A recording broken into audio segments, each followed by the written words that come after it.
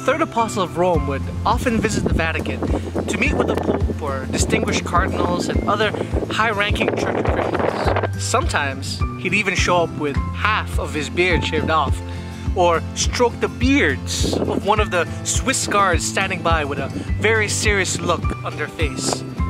The third apostle of Rome is also known as the patron saint of humor, and is better known as Saint Philip Neri.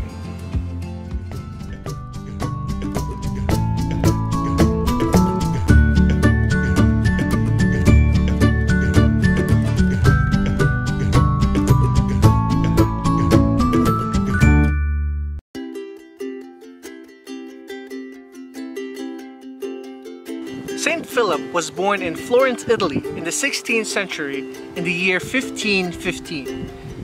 When he was 18, he was sent to work with a relative with the hopes of taking over the family business. However, God had different plans, and on his way there, Saint Philip had a deep and profound conversion experience. He made the decision to instead head on over to Rome. Inspired by his good friend, Saint Francis Xavier, Saint Philip decided that Rome was going to be his apostolate. Now, during this time in the church's history, Rome was in a spiritually rough shape. However, this did not stop Saint Philip. He evangelized the people of Rome with his infectious joy and good humor. He reached out to the people in the most direct way possible. He met them in the streets of Rome and went to the people where they were. In the evenings, Saint Philip would often spend some time alone in prayer, in a church or in the catacombs of the early Christians. One year, on the eve of Pentecost, Saint Philip had a divine and mystical encounter with our Lord. He saw a ball of fire that entered into his mouth, and suddenly he was filled with divine love. His heart was filled with such divine love that Saint Philip cried out, "Enough, enough, Lord, I can bear no more." Later on, it was discovered that Saint Philip was filled with such divine love that his heart literally doubled in size. It grew so big that it actually broke 2 of his ribs just to fit the heart.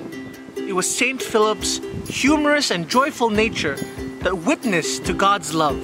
He tells us that it is far easier to be a saint with a joyful heart than with a sad one. It is especially during difficult moments that we must remember the joy that our Lord has given us. True joy doesn't cover up or ignore sadness and difficulty. True joy embraces it, places it at the foot of the cross, and allows our Lord to sanctify it. Today, let us follow the example of the humorous saint, Saint Philip Neri. May our homes be a home of Christian mirth, just like Saint Philip's house was in Rome. Let us remember today that our joy is in Christ Jesus, and that in Him our joy is complete. So let us serve the Lord with joy and gladness, that our own lives may be a witness to God's love. Saint Philip Neri, pray for us.